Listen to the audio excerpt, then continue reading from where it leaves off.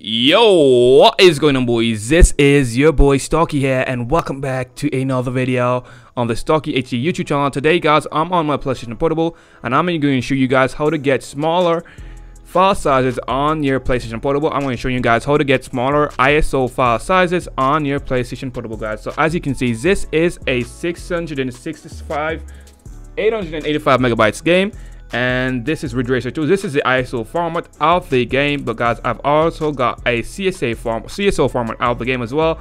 This is 598 megabytes. So as you can see, guys, the file size is smaller. I'm going to be showing you guys how to do this for yourself. So guys, let me move over to the PC, and I'm going to be showing you guys what to do. You'll have to download a link, which will be provided in the description down below.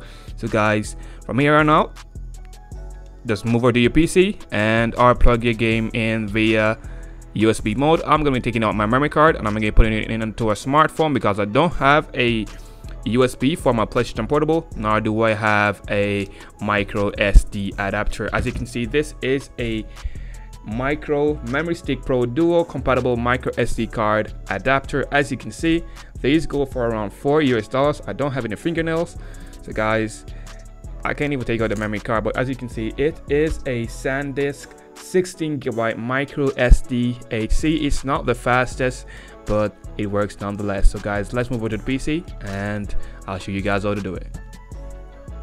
So guys, here we are over on the PC. I'm going to be showing you guys what to do. So guys, as you can see, I've got my ISO file right here, also my CISO file. I'm going to delete this one because I just make a copy of this. So guys, what you're going to do is you're going to go to this website, drive.google.com/the file. I'll leave the link in the description down below. So guys, you're going to be downloading this file. You're going to be installing it. It's very easy to install. After you install this file, then you'll go to the thing that's going to be on your computer. You open it and you go and browse. You browse until you find the file. So wherever your file is, as you can see, mine is in downloads on this PC. So what I do, I click on the file. Guys, there isn't much difference between choosing any of these. All you get is a better compression with this one. Maybe the file size will be a little bit smaller for